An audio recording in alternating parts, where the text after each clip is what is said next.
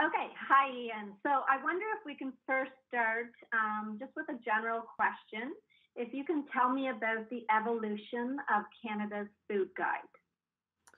Yeah, Canada's food guide actually started during the Second World War, and its original name was actually Canada's Official Food Rules, and it sort of came out of perceptions during the Second World War that there was a wartime nutrition crisis, specifically that Canada's soldiers, Canada's industrial workers, Canada's mothers weren't getting enough to eat, and that it was having a negative effect on the war effort specifically. And so the food guide was developed as a kind of means in which to teach Canadians how to eat properly so that they would be better fit for fighting a war.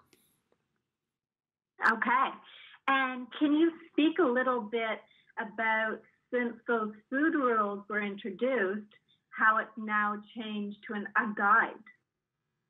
Well, it's, the evolution of the food rules into a guide, at first it was much more of a semantic change because it started in 1942 as Canada's official food rules. They took the word official out in 1944.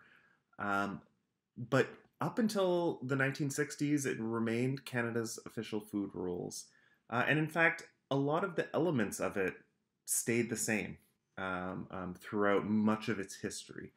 The original food rules, there were 6 rules. They gave you very specific advice about what to eat, how many pieces of bread, which specific kinds of vegetables, how many eggs to eat, those sorts of things. And as it went on originally, it really did remain quite specific. It wasn't an entire guide to all of the foods you're supposed to eat. There was this idea of protective foods. These are foods that are particularly nutritious and that all Canadians should be eating. And then once they eat those foods, then they can eat whatever they want on top of that. And so it was really based on, not this total diet model, but on this model of protective foods. And so giving Canadians a guide to, what specifically they should be eating to ensure they get all their vitamins and minerals in particular. You could imagine there are a lot of problems with this, in particular because, the cultural model of telling Canadians really which specific foods to eat, how many pieces of bread, how many tomatoes. This is going to look very much like the cultural references of the types of people who wrote the food guide, and the types of people who wrote the food guide were white Central Canadian WASPs who sort of assumed that their model of a dietary culture applied across the country. And, as we know, it really didn't apply to many recent and new immigrants who are living in Canada, but specifically to Indigenous people, up through arguably to up to the present even, the food guide really hasn't reflected the actual dietary practice of Indigenous people. And if you look at Inuit diets in particular, the food guide always pathologized Inuit diets as being inadequate fundamentally. And as we know, nutritionally, that's incorrect. And this is sort of one of the legacies of the food guide.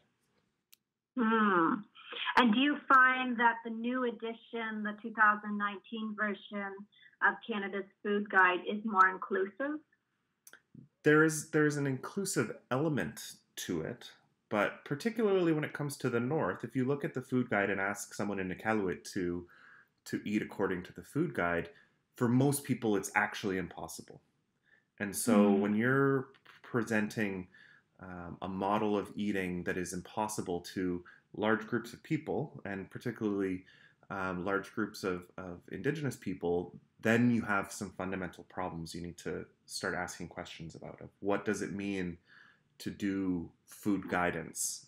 Why does Canada have a food guide specifically? And it's worth asking, how did a guide that was developed to combat a wartime emergency of malnutrition, or a perceived wartime emergency of malnutrition, how did that become the model that then was kept in place up until, arguably the 1990s when they adopted a total diet model?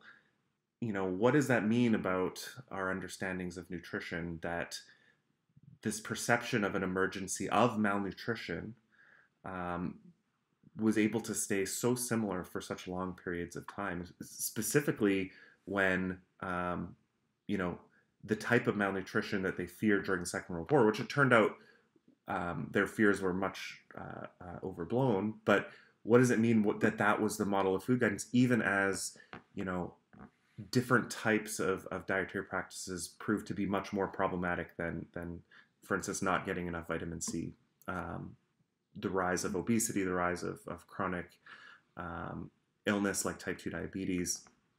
And so it is a question, that's worth asking, and why it's important to study the history of food guidance is to ask the question of why, and who is this helping specifically, and what does it mean to create a national model of healthy eating?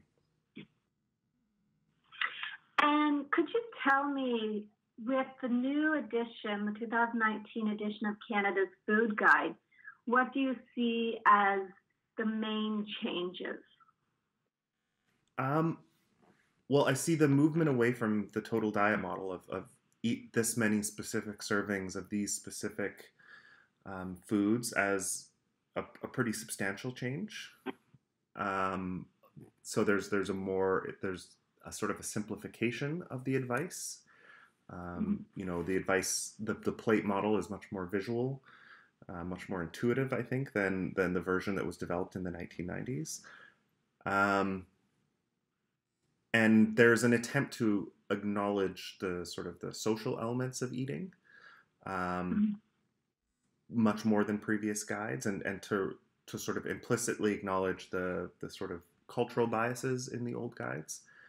But it does share some of the problems with the old guide of telling, and this is true from 1942 on, of telling people that this is what you need to do healthy, when for a lot of the people who are really the people who are most in need of help, the people whose diets are the least healthy, the barriers to eating a healthy diet aren't educational, they're structural. And so, in the new guide, for instance, telling people to cook and eat more meals at home,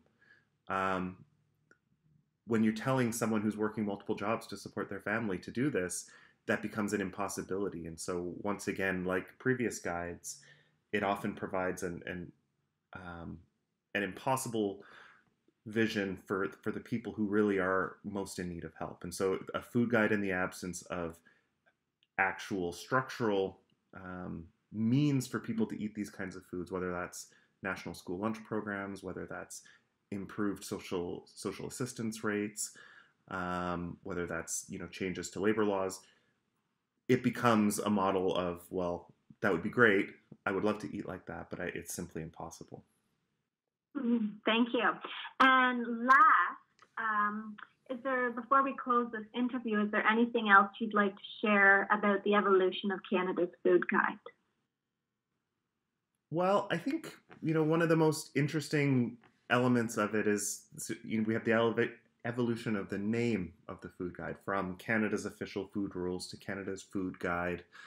But there is an element of official rules to the food guide from the very start. And there's this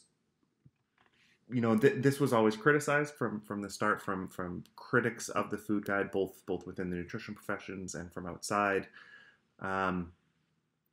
about what it means to give people these rules for living, coming from state bodies, whether it's Health Canada or at the time, in 1942, the Department of National Health and Welfare.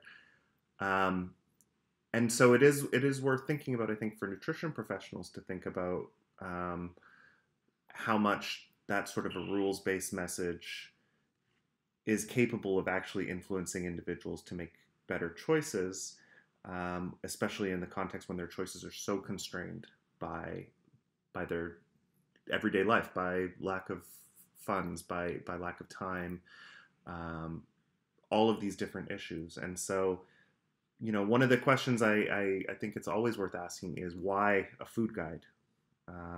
And, have we spent too much time talking about something that is maybe inherently very much too problematic to be helpful to individuals, as opposed to as a guidance for nutrition professionals who I think have always used the food guide and always have found it helpful in their work.